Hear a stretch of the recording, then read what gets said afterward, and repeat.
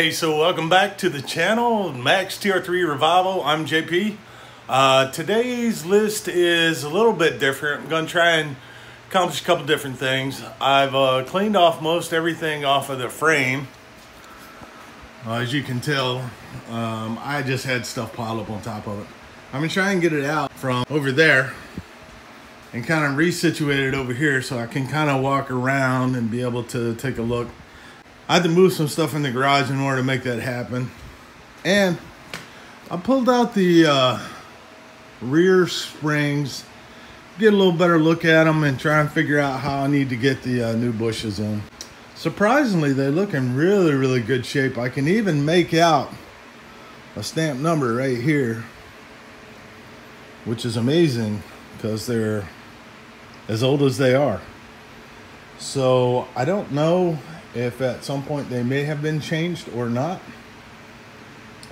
Seems kind of odd to me if they had have been. And they look proper as far as the style for the year of the car. So I can only guess that they're original because I don't know my father-in-law ever took them apart. So I'm gonna try and get them cleaned up, see if we can't get a little paint on them.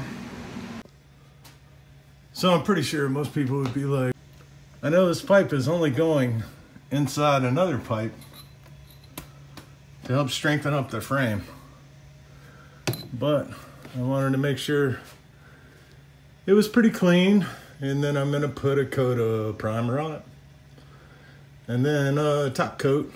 Got those painted, so I'll just need to grind the ends so I can weld them in. So that's a couple things on the list. Let's see how we can get going. Okay, here we go. When that needs to come out from there, but you're trying to do it by yourself. Should be a lot of fun.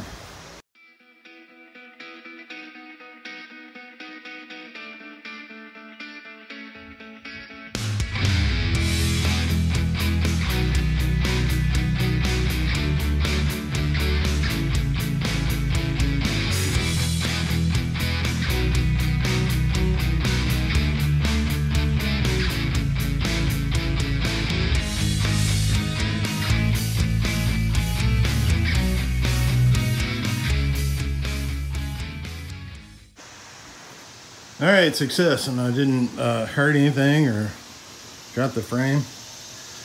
Let's see, overall, now that I got to flip back over, it's all looking pretty good. It's pretty clean.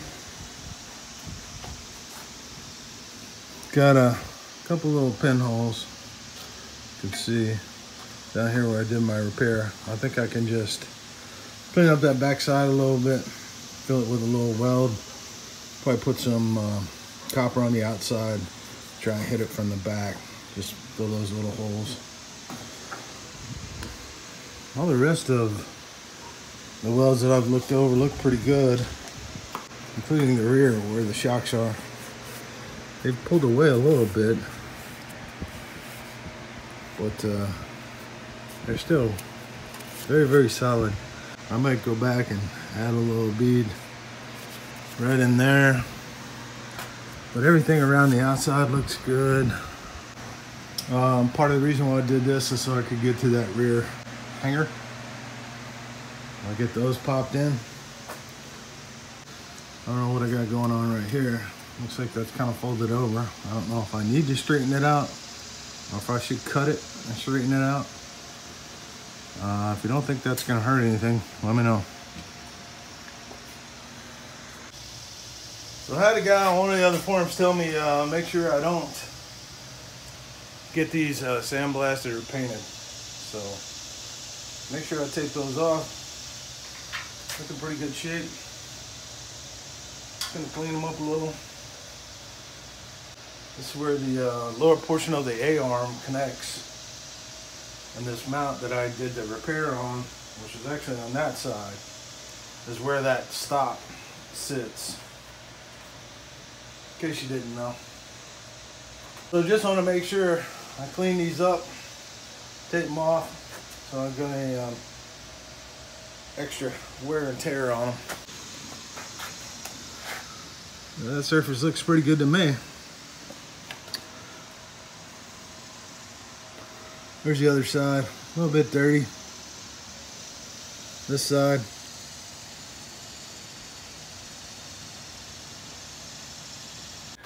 All right, so I'll put this out there. I had transportation lined up.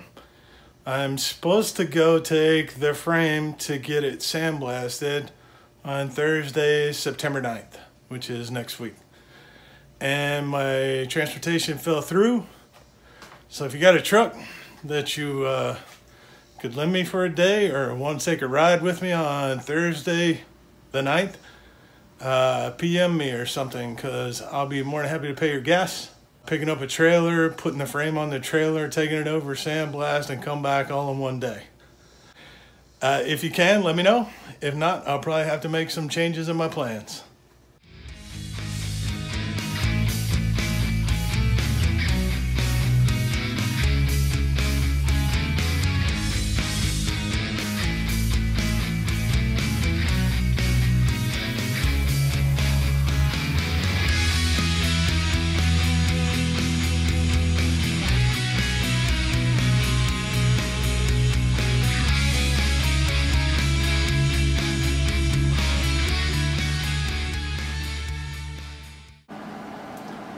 So I've got it beveled, I've got the welder fired up. Of course, that's the noise in the background.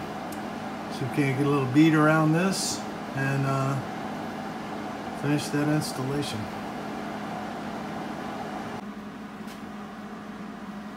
All right, well, I had some footage where I was welding it in, but I guess I didn't start the video. So, just trying to adjust it out a little bit.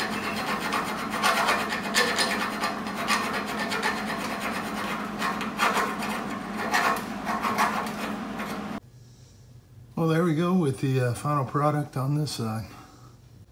It's ugly, but almost as ugly as the one on top.